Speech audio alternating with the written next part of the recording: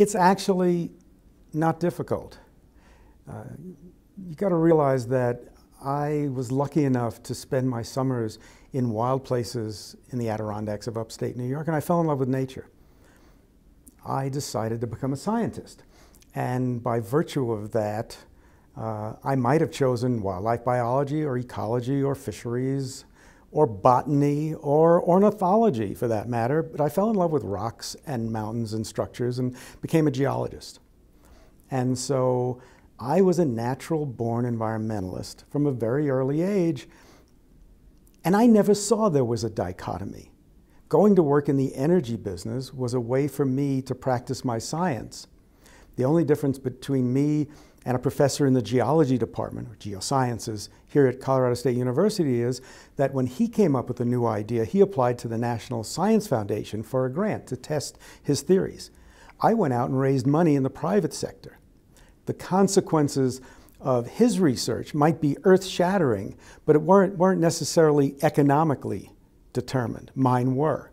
And so if I had a great idea, I would have to go out and raise the money and drill a well, which is a way of testing Mother Nature to see whether or not my ideas of what's going on under the earth are correct. And sometimes they were, and sometimes they weren't. All the time I was practicing as an oil and gas geologist, if you had gone out in the field with me when I was managing a drilling operation, say in western Wyoming, you would have discovered that in my day pack, you'll see this in the book, right? I carried a Sibley's bird book, I carried an Audubon wildflower book, and I carried the book on Rocky Mountain trees. And every chance I got, I would be off fishing or hiking or going up to ranches and asking permission to go on their lands. So it never ever occurred to me that I was doing something that was harmful to the environment. Everybody I ever worked with, we were always cognizant of the fact that we were stewards of the land, even while we were drilling wells. Whether you were running a ski area on Bureau of Land Management or U.S. Forest Service land, or whether you're a rancher with grazing rights, or you're drilling, you're obligated to take care of the land that you've leased, in this case, from the government. So I never saw it as some kind of a conflict until the environmental movement made it an issue and labeled people like me the enemies of the environment. It irritated me to no end. And so when I retired from oil and gas, after having created a very large amount of brand new wealth that nobody suspected existed, I went right into conservation practices. And I was able to marshal my science into a new career, conservation ecology, wildlife biology.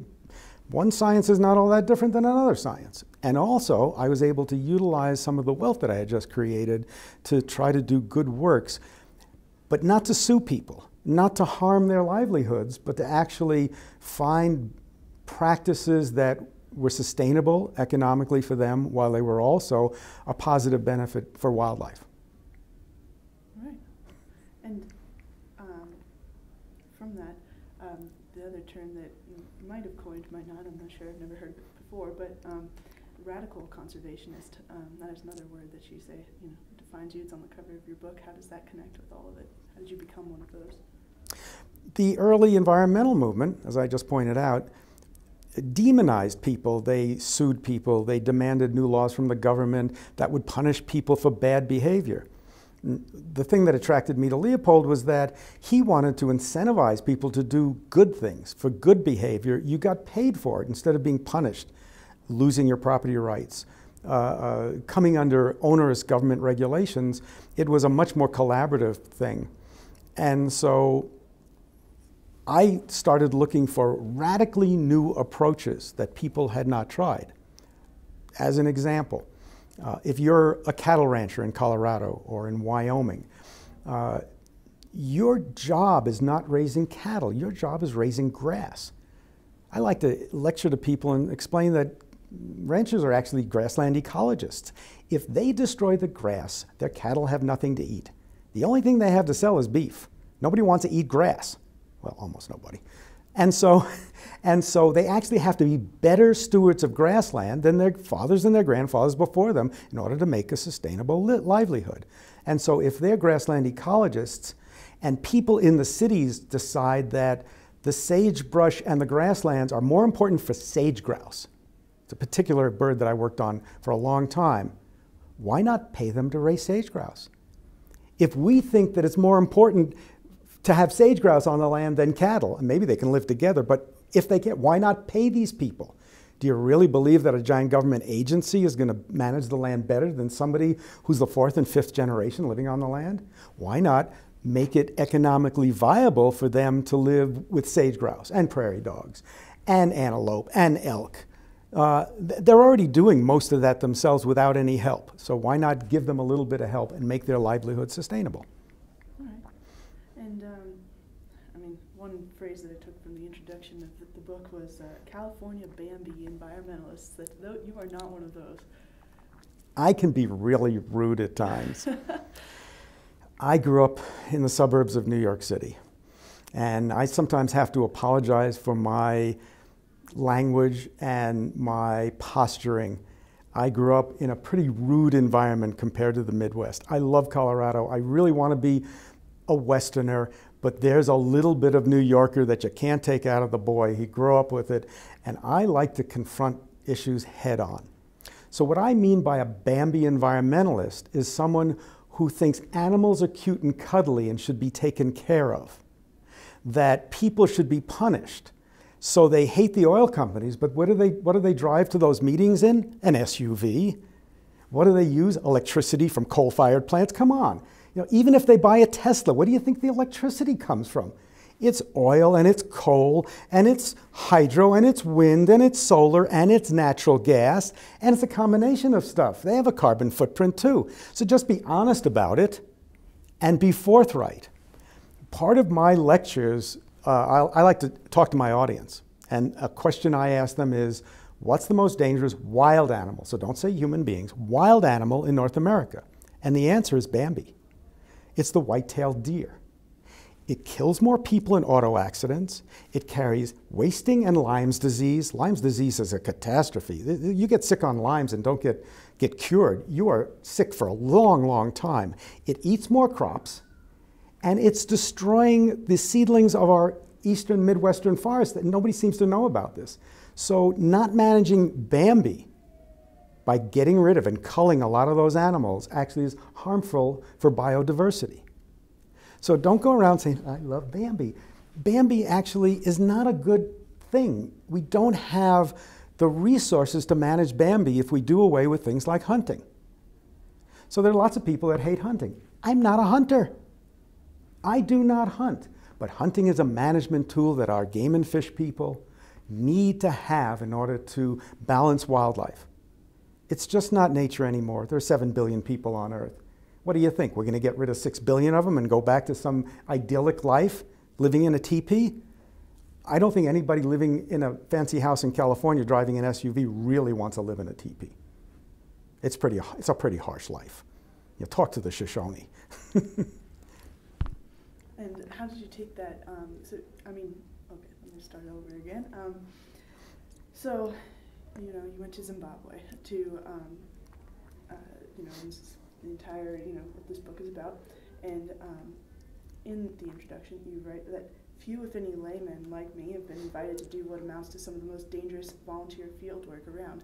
So you went from, your conservation work here in the American Midwest, and you found yourself in Africa somehow doing this. And what drew you to Africa, and what prepared you for this experience? Well, first off, what prepared me was an entire lifetime being able to live in the bush. I'm a field geologist, but from the time I was a kid, I could go off and wildcraft and live off of plants and sleep on the ground and love it. Not in the middle of a, Wyoming blizzard necessarily, but I had a lot of bushcraft, and so that made life a little easier. The fact of the matter was, I went to Africa as a tourist. It was the trip of a lifetime. I was going to go and walk in the bush with San Bushmen and other tribal people who are now safari guides, and I didn't want to drive around. I didn't want to be in big buses. I actually wanted to walk on the land and see the animals from the perspective of local people. What happened was, I flew all the way over there with my wife Jackie. We got off the plane, and I literally transformed. In Maun, Botswana, I looked at the sky, I smelled the Botswana sage smelling in the air, I saw the local people for the Tswanas for the first time, and just bloody fell in love. So I make a joke out of it, and I explain to people that we evolved on the savannas of Africa, our ancestors and us, for the last 3 million years. So we have an Africa gene. And I was born in Brooklyn and grew up on Long Island, New York, and so my Africa gene was switched off. And when I stepped off that plane and saw Africa for the first time, it switched on. If anybody that sees this can remember what it was like the first time they fell in love as a teenager, that's what happened to me. It was not a scientific or logical experience, it was an emotional experience. I wanted to go back to Africa and work in conservation because I'd fallen in love with Africa. I did not realize that I had so much to learn from Africans about conservation until I got there and started working. And why rhinos in particular? You know, there's elephants, gorillas, you know, you name it out there who could use conservation. Before we went to Africa, it's the scientist in me. What did I do? I read the history of Africa, about 1,200 pages. And then I got books on animal behavior. And then I got books on tracking. I actually had spore charts with me so I could tell the difference between a kudu and an impala, two kinds of antelope. And I did a lot of research in advance because personally, I get a lot more out of an experience if I know stuff going in, instead of just having a guide who explains the entire world to you, which is a good thing, but I put more effort into it. And one of the things I discovered was that among the tourist things that are not very smart to do is tracking black rhinos in the thornbush country on foot. Even in vehicles, they're dangerous. They smash vehicles. Elephants are dangerous too, and elephants are even worse because they'll take a vehicle and turn it upside down as many times as they like. They're even stronger. But rhinos, black rhinos in particular, are like insane animals. They react very violently when they get scared, and you never know what they're going to do. And you literally have to be able to climb a tree or else you're going to get squashed by them. Running around a tree is not a good thing. They can run really fast. And so, sure enough, I find a guy and I talk him into taking me tracking black rhinos, my first experience in Africa. And that was it. I got hooked. I'm not an adrenaline junkie. I am an adventure junkie. And I explain that, Julia, because I don't get adrenaline rushes. I've been charged by elephants and rhinos. I've been faced off by Cape buffalo, and nothing happens to me emotionally. I stay really, really calm, which is probably why I'm still alive. I don't get scared, but I also remain calm. And so I found that I have this ability to actually be out there in very dangerous situations and not panic. And so I went off to Africa the next year with a wildlife biologist from Colorado State University. Carl Hess Jr. got his PhD here at the Natural Resource Ecology Lab, NREL, in my college. And so we made this connection. I went off to Africa, and by accident, I ran into the people who take care of the rhinos. So I said, can I volunteer? And they said no. And that irritated the living heck out of me. I don't take no very easily. But I understood that it's very dangerous work, and they don't want an amateur. They don't want to have to look after somebody when they're running like maniacs. They're carrying dangerous drugs. They're carrying chainsaws, and helicopters are flying, and fixed wings are flying, and scouts are on the ground, and everybody's talking on radios. It is an insane ballet, but it is a ballet that everybody has to understand their part and have to do it all in this concerted action, or else somebody could get hurt, or a rhino could die, and they don't want that to happen. And so I understood my rejection. I just didn't like it. So I came up with a little plan, which was, as I started working in Africa, I made friends in Harare, and I started throwing big parties. Because the way to a scientist's heart is through bombers of beer. I'm a scientist. They like to go to parties. They work really hard.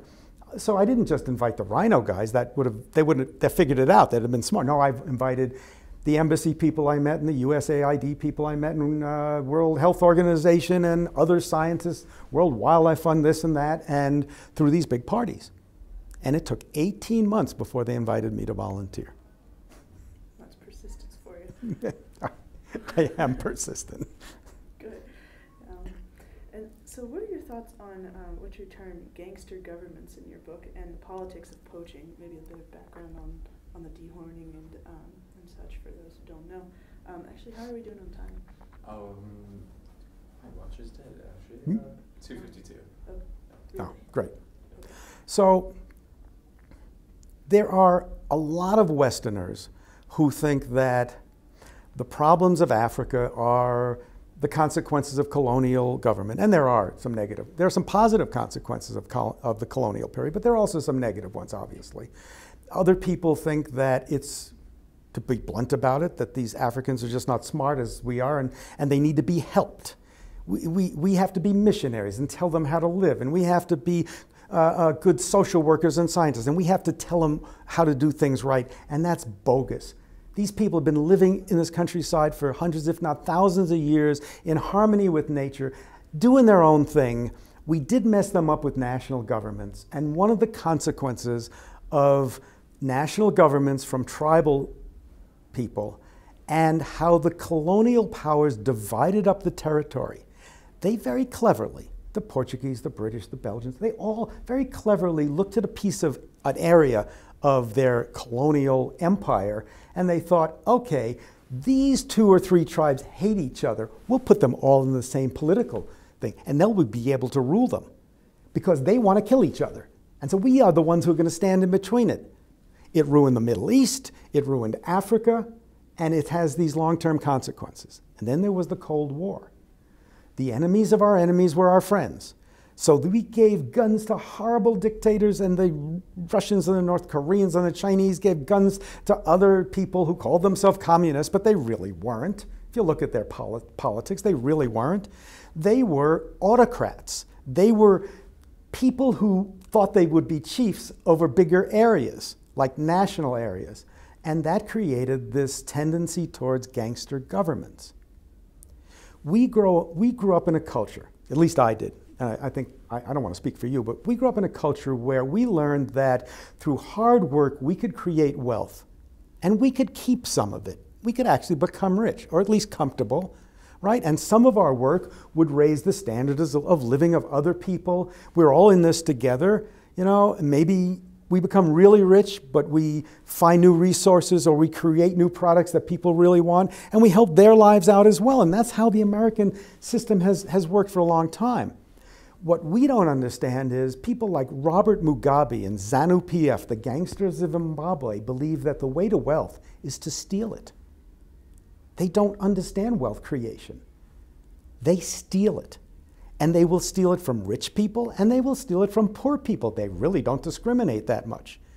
So when Robert Mugabe almost lost an election in 2000, instead of deciding that it's okay for the country to be a democracy and the rising middle class to vote against him, he got angry and he clobbered his own people. He killed and burned the villages of the Shona people. He didn't even go after the opposition so much because his own people had voted against him for the first time. And the gangsters took control. And they raped that country of the billions and billions and billions of dollars. Zimbabwe was a budding democracy and the 4th largest exporter of agricultural produce in the world. And today it can't feed itself. The commercial farms have been destroyed. The industries have been raped and destroyed. They found diamonds. What do you think? The army moved in and they took over the diamond mines. And it kept the gangsters going. And if Africa doesn't figure out how to govern itself, we're never going to give them the answer. They have to figure it out for themselves, and it's going to take a long time. They're going to have to stand up and say, this is not how we want to live anymore. We don't want to live under these guys. And it's up to them to do it. And in that environment, what do you see as the future for conservation efforts in Africa? It's a very mixed bag.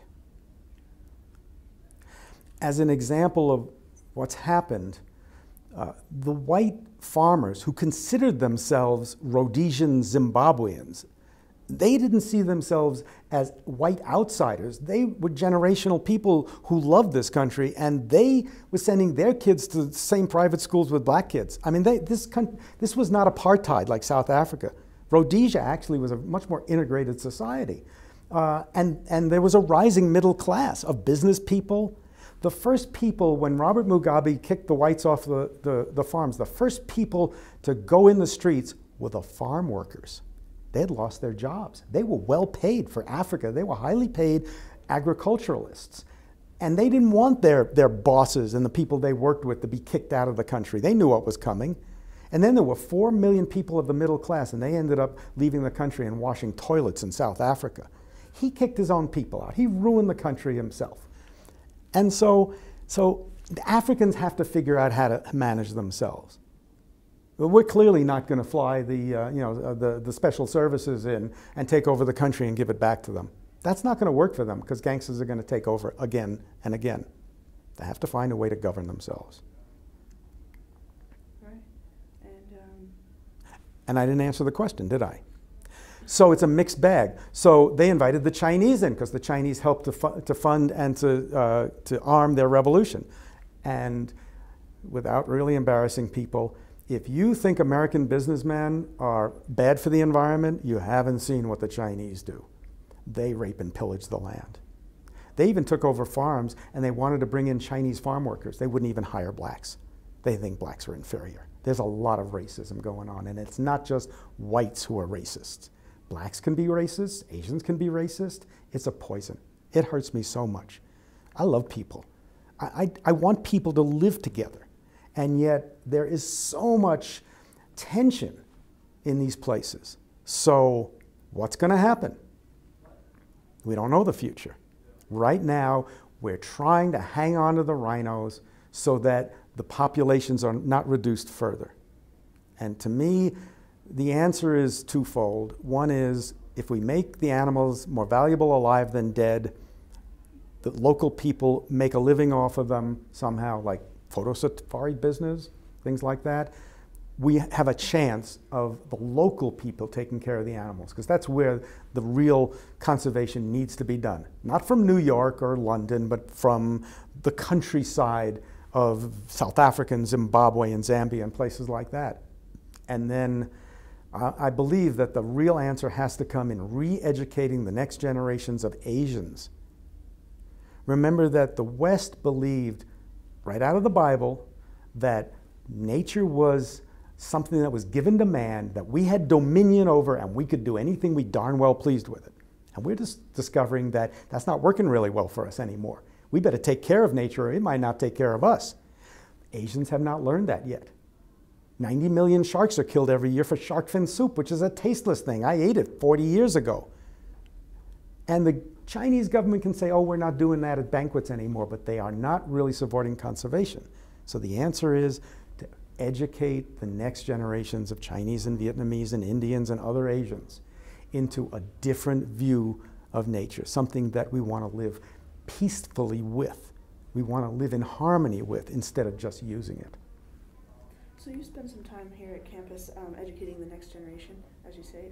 You make regular appearances to speak to students, and each summer you lead a 4-day field trip as part of the geosciences curriculum. What do you like about that, and how is that experience for you now after all that you've seen and done? Well, as much as I work in conservation, I still love geology. It's a puzzle that I love to actually think about. I also love being in the field with students, because being in a classroom and giving a talk, I won't claim that I teach, but I give lectures or talks, is a totally different dynamic than going out in the field with young Turks, men and women, who can hike you into the ground. And I am a tough old bugger. I hike Boy Scouts every summer into the ground, but our geology students have been working in the field, and by God, they are gonna see if Ed has the moxie to keep up with them. And I get to sit around a campfire. I get to hear about their lives and their ambitions, right? And their beliefs and the wonderment that they still have. The thing for an old guy like me is to be around young people. It's inspiring. It re-energizes. My wife laughs when I say re-energized. I got a lot of energy. But it does. It's a spiritual thing as much as anything. And I like to sleep on the ground. You don't understand that, do you? But I do. I used to joke that I slept on a slab of granite better than I slept in my own bed. I'm a little weird. So you got a lot of energy. You graduated from CSU in 1968. What are some of your memories of your time here? I was a very lucky kid. My parents really believed in education. They wanted me to get an education. I was not ready to go to college. I was only 17 when I graduated from high school, and I was a mess. And I was lucky enough to come out to Colorado to a very small geology department. There were 9 professors and about 60 undergraduates and graduates. We all hung out together. Faculty, staff, and students all hung out together. And I found a home for myself away from that rat race of New York City in a beautiful outdoor environment on a gorgeous campus where I had mentors who actually cared about me. And they thumped me. My professors did not let me get away with anything. They understood that I had some potential. And the only way I was ever going to actually tap into that potential was to get off of the little chip I had on my shoulder that I could, I could get away with almost anything because I was smarter than everybody else. Well, it wasn't true, number one. And it was really an excuse for not working hard. I learned my work ethic here at CSU, and it's carried me the rest of my life. I also had wonderful professors who gave me a great love of academia. So as screwy as academia is compared to business, it's a very different environment. I have a great love of CSU in particular, and academia in general. It brings something very, very special to the American culture, and land-grant universities especially are an endowment to the future that Abraham Lincoln gave us all those years ago that is still in force. It's still something to really believe in.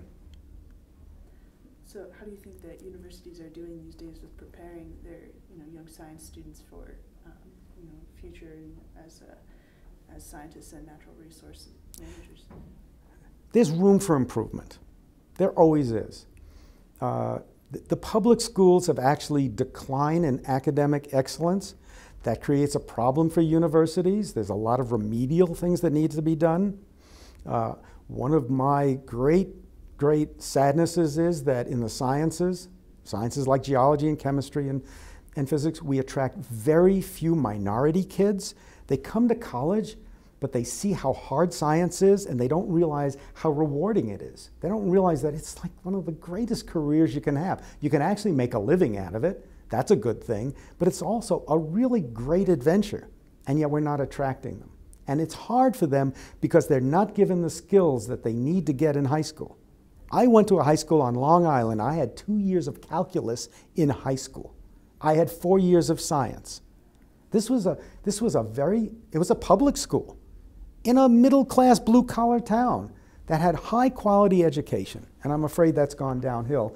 And it's hard for universities to remedy that. It makes it harder for them. There's one other thing that we're moving up to Fort Collins, and I am going to hopefully have a more active role. But I think there's a lack of philosophical background taught to science students. Science students never get a class in the history of science. What is science all about? Where did it come from? I think that's really important. There's a little piece of philosopher in me. I think students should have to study the philosophy of science, not just the methodology, the scientific method. That is not enough. If you understand the long history and traditions, then you think about how non-authoritarian science is. All of a sudden you realize that the pet theories that your science teachers are teaching you are just their pet theories, that you can think for yourself. We need to teach more thinking for yourself. It's 306, by the way. 306, okay. Hoping to squeeze in 2 more questions here. So, real quick, the hot button issue, fracking. You were a pioneer of that over your oil fields in Wyoming. Can you just, it's been a topic of serious debate lately, and what's your take on that? It's a very interesting phenomenon where there are advocacy groups who find, as you call them, hot buttons, and basically create a hysteria in a poorly educated population. Fracking, in almost all instances, especially when it's done like in the Niobrara right out here east of town, where it's relatively deep, below 6,000 feet, groundwater is never affected. We have really, really good rules in Colorado and Wyoming and the places where I work to protect groundwater. And so, as an example, in my great gas field in Wyoming, the state required us to set 950 feet of steel pipe to protect groundwater. Where we were, the groundwater was poisonous. Remember the old immigrant trail where the people drank from springs and died from arsenic water and soda water? That's what we had. There was nothing potable about it. We didn't set 950 feet of casing, we set 2,500 feet. Why? Because on top of any contamination of water, there were the pressures involved, and you don't want to burn a rig down and kill people. So we were very conscientious. We also were very environmentally friendly, so that all of our facilities were painted the exact color of the earth, so that if people drove by looking for prairie dogs or coyotes, they could hardly see what we were doing because it blended into the countryside. So my partners were pioneer Wyoming families. They loved that country. So fracking is incredibly safe.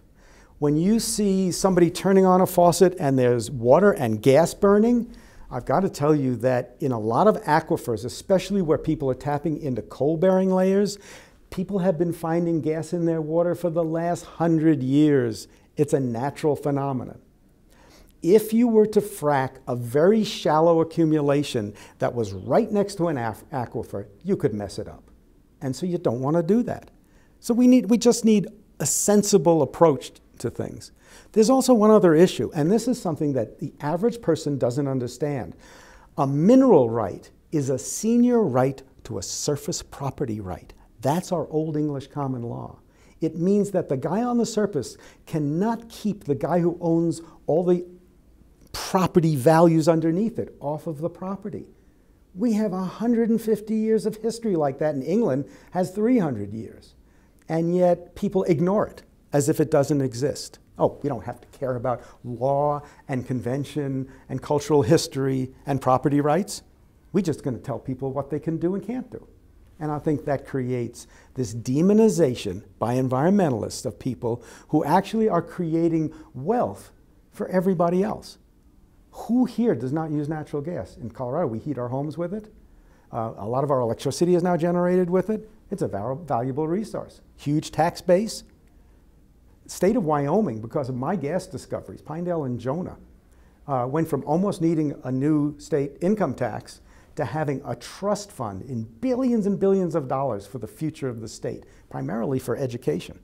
They spent their money, they didn't spend it, they invested their money very wisely in Wyoming. And so there's a state that thinks that this is a good deal and has shown that it can be done environmentally safely and be a great benefit to society. I guess the operative word is can, though, right? Not every company is as careful as yours. You know what? Not every one of your neighbors keeps his lawn mowed and keeps his backyard clean. Some of them dump an RV in the yard, you know, and it becomes an eyesore. That's human nature. But we have the best environmental laws in the world. We don't need to worry if the Chinese come and buy a forest company. They cannot rape the land like they can in Africa. When I was talking to an environmentalist recently from Boulder, Socialist Republic of Boulder, they're wonderful. And we were talking about various environmental issues, and she brought up, how come I don't drive a Tesla, right? And I said, because they have a lot of battery issues. And batteries are really bad things. I've seen videos of poor Indians who are salvaging lead batteries. It's like the nastiest thing imaginable that human beings do this. And lithium mining is not very environmentally correct. So where would be the best place to have a lithium mine? In Boulder, Colorado. Right in Boulder. Don't be NIMBYs. Because the people where they're mining in Africa are being poisoned because there are no environmental laws. But in Boulder, Colorado, there are great environmental laws. You could actually have successful, environmentally conscious extraction of resources in the US and protect the environment, because we're willing to do that. Instead, we're being NIMBYs and we're turning our backs on what's actually going on. And I travel around the rest of the world and I see this stuff. And I think that we are actually turning the entire issue on its head when we play ostrich with its head in the sand. And what advice would you give to young CSU students who, are entering this world of, complications and things that, like that require out of the box thinking? What kind of advice would you give them? I think the most straightforward advice and the most potentially life-changing is the advice I gave when I gave my last commencement address, which is, if you're going to take time off between your bachelor's and a job, or your bachelor's and a master's, or a PhD and a postdoc, I don't care when it is, go and get a job in the third world. And don't tell me it's hard to get a job. Go get an internship. And don't tell me it's hard to get an internship. Volunteer.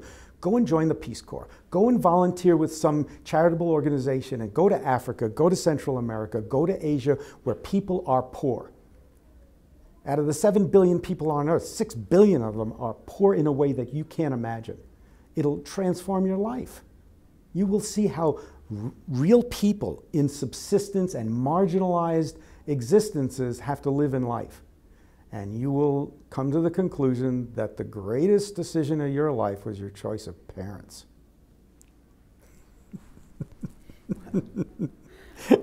How do you like that? How do you like them apples? I'm sorry, it's just isn't that a warped way of thinking? How smart you were to choose your parents as Americans, right? And not poor Shangans living in a village on the Lowveld where 3 out of 5 years their corn crops fail. We're bloody lucky people, and we ought to be aware of that. We shouldn't feel entitled. We should be aware of how lucky we are and use that knowledge to do better things with our lives. All right, so where are we at? I got a laugh out of him. 3:15. All right, 3:15 on the dot. I got a laugh out of the videographer. Cut. Yes. All right.